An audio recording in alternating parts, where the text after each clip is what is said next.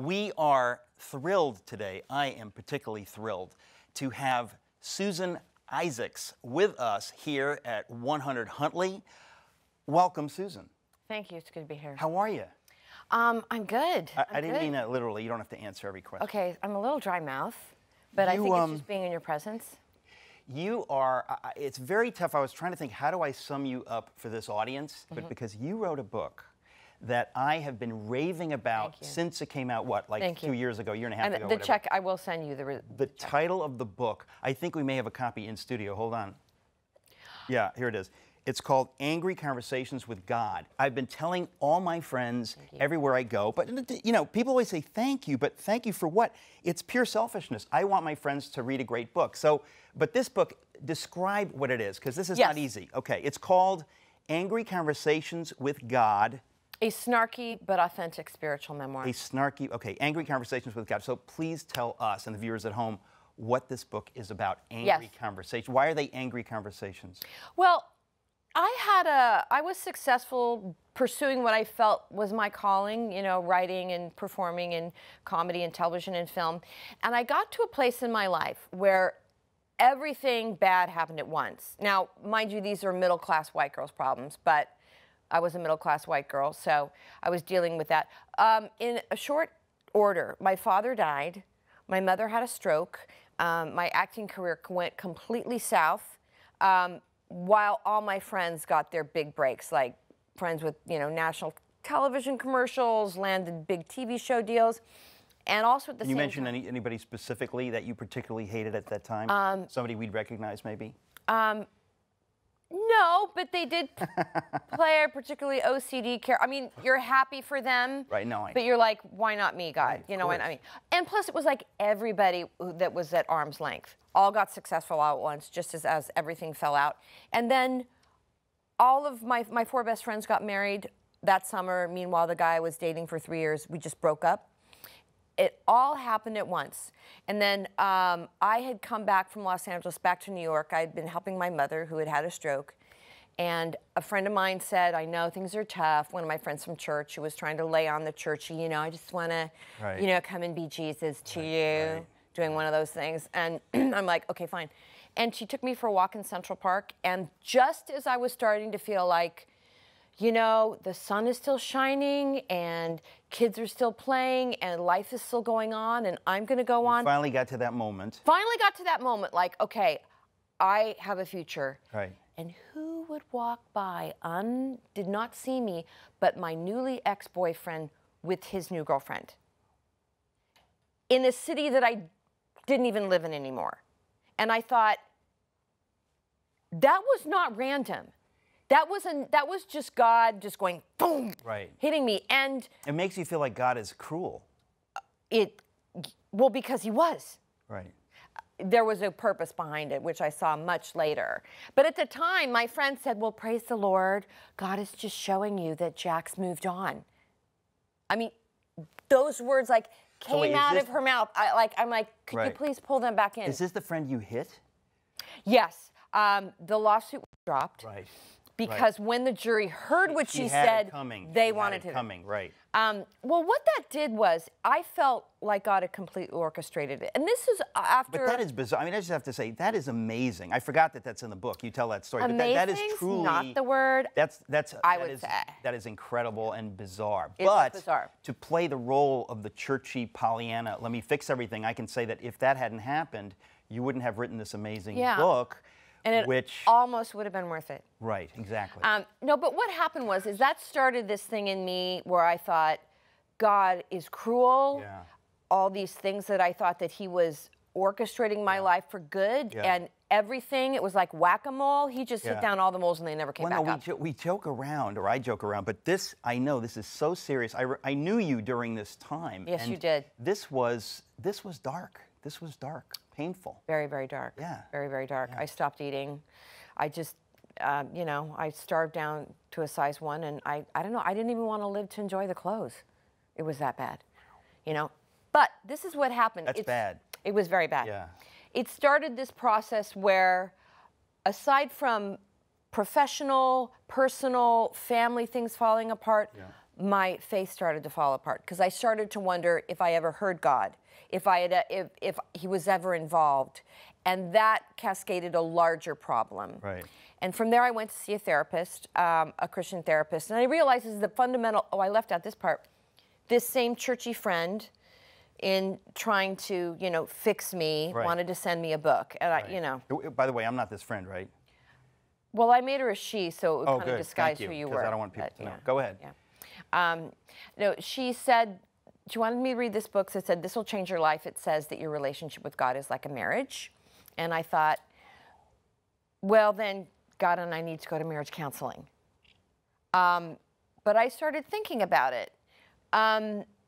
What if I could get God in a room and talk to him? What would I ask him? Like, is this my best life now? Is that what this is? And I actually took it to heart, and I went in to see a therapist, and I thought the fundamental relationship in my life, because I was single, was my relationship with God. And this therapist made me vocalize what my God sounded like. And let me tell you, that guy was a jerk. He was like, really? I've got to sit here and talk to you and your problem. Yeah, of course he spoke with a British accent. That's actually the Zoroastrian God. Yes, very much. Yeah. Yeah. Okay. Yeah, he was. So you began to work this out. You worked Zoroaster into a sentence. I tried. That's why I'm here. That's amazing. That's why I'm here. That's amazing. So, but you, okay, so you hit the bottom. Hit the bottom. And you go to counseling. When did you begin to think that you might work this into a book? Well, I started writing in order to stay sane, in order to process my grief. At the same time, I started seeing a therapist.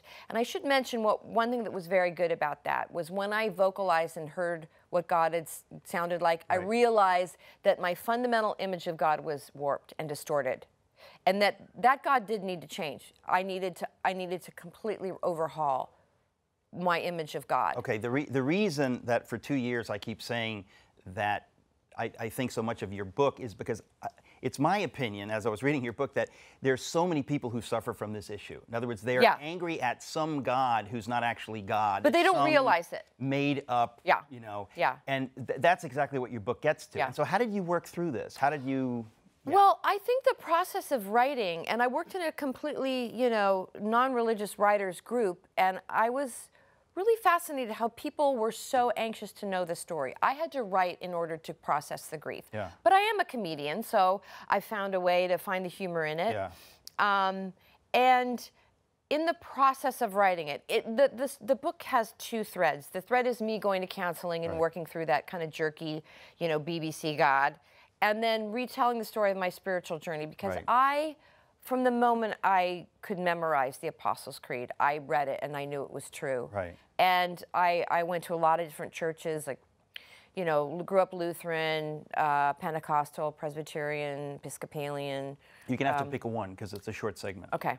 Okay, but seriously, when I read the book, I kept thinking that what amazed me was the authenticity, right? It's not a religious book. It's a book for everybody's kind of going through some version Everyone of this. has some connection to God or the divine, and whether we realize it or not, we have some concept of, why am I here on this planet? Yeah. What am I made to do? What makes me alive? If there is a God, how can I be my true self? Which is like, St. Irenaeus said. I worked St. Irenaeus. I was going to say, how do you do that? I'm very happy with that. Go ahead. I'm going to work in Polycarp in the next segment. Go ahead. Can I say What did St. Irenaeus say? St. Irenaeus said that the glory of God is man fully alive. So we all want to feel fully alive. And in the writing of that book, I think people came along and understood, because we all have that fundamental desire to feel like that we're in life and we're here on the planet doing at least part of what we're meant to do. Right. And I wanted the book to have a sense of being inclusive to anybody. Yeah. Well, it is. That's why, I'm such a fan of it. But I also, the thing is, I described the book as one woman's search for God and man, because you're looking for a husband. Yes. And I said, not necessarily in that order, Yeah. because I thought that's the funny thing. Like, part of this, you're going to all these different churches, but you're also wondering, okay, God, where is the man? Yeah. Where's my husband? And the fact that seems to have had a happy ending, maybe you should say something about that. Well, I should say that the man, I mean, I don't want to do that thing of like, you know, Jesus is your boyfriend, but Jesus is not your boyfriend, okay? Right. He's not going to pick up dinner.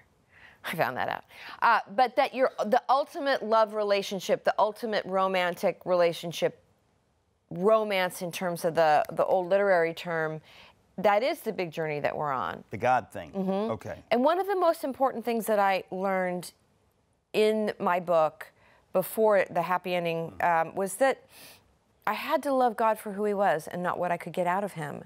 And I had to come to terms with life on life's terms, right, because I had really was telling God how he should run things.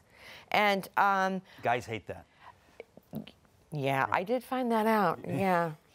But there was a certain amount of coming to love life for fun and for free, and to realize that God wanted to give me what I needed, not what I wanted, right, or what I was dictating to him. And when I came to feel gratitude for the things that I did have in my life and come to terms with the sorrow, not to say it's all okay and it's all going to work out, but there is still grief and sorrow and things that we do have to let go of. And that's the worst thing when someone in church goes, you know, it's just meant to be. I mean, right, tell that to someone who just lost a child to cancer. The Holocaust is just meant to be. It's fine. It's all fine. God it's needs not. those people. Yeah. No, when people say that, I guess, again, this is why I love your book so much, because it basically blows through that nonsense. And that nonsense is so offensive. I mean, I imagine whoever's watching this program, whoever reads your book, it resonates because they say, I have lived that. I've gone through tough stuff, and I've had some religious person give me this Band-Aid, which is just so shallow. Right. They're not willing to feel my pain. They just want to like make it okay. And the fact that your whole book is about not doing that. And the idea that you ultimately do come to terms with God is totally different than I thought he was, and that you do find a husband. Yeah. Are you guys still together? As of this morning, yes. I'm so glad. But it's amazing. It's amazing. I mean, look, it's very rare that you pick up a book like this that has an actual happy ending that's not fiction. Yeah. And I do want to say this too, that when I read the book, because I'm a writer, I thought this is going to be really tough to pull off. I did not think you'd be able to pull it off. I said, this is such a high degree difficulty dive that 3/4 of the way through, it's going to have to fall apart and you're going to have to fudge it. As many authors do in books, they can't kind of keep it going. You pulled it off on an artistic level. Thank you. And somehow made it work. Really, it's virtuoso. I'm not just here to praise you. I mean, I mean every word. And I kept thinking, this is a book that every American woman I know would love this book, but they probably don't know it exists because you're not, I don't know, Sandra Bullock or somebody who's going to pitch it on the chat shows. Ladies and gentlemen, Eric Matakis. Thank you. Well, thank you very much. I think the thing that people need, one of the big aha moments for me was realizing that God grieved along with me and was sad for me too. He was sad at the losses that I had in my life. That he wasn't like, you know, you just need to get over it, or you should, you know, wasn't wagging his finger. It's a lot more difficult to sit with. It's like Frederick Buechner said, here's the world, beautiful and terrible things will happen. And that's the reality, is that God does not call us into a life that's safe. Being in a relationship or having faith in God doesn't mean that we are omitted from grief or trials or anything. I mean, look at Jesus. Hello. I mean, all of the great men in story, all the people in great stories go through hell. Right. And that's the reality, is that's how God grows us up. Okay, so since we only have a couple seconds left, I got really excited when I found out you were doing a one-woman show of angry conversations with God. Are you going to keep doing that? What's going on? I am going to keep doing that. I'm going to remount it in LA, probably do it once a week and build in some more production value. I do want to take it on tour, and I do want to make a DVD out of it. Okay. But it's a one-woman show based on the book, lots of jokes. Are you the one woman? No, I hired it out. Some chick? Yeah. Okay. Well, she has to read off of like cue cards, which is really annoying. I know. So I think I may have fired her and have to step in. Well, let me tell you something. I'm so thrilled that you could be my guest here. I hope, folks, people, I mean, look, when I'm passionate about something, I don't care. I really hope lots of people will buy this book because they will like it, they will find it entertaining, and it speaks to people in that place that I feel like almost no books ever do. So congratulations on a great book. I hope the One Woman Show goes well. Thank you for being with us. Come back soon. I will. And we'll be right back.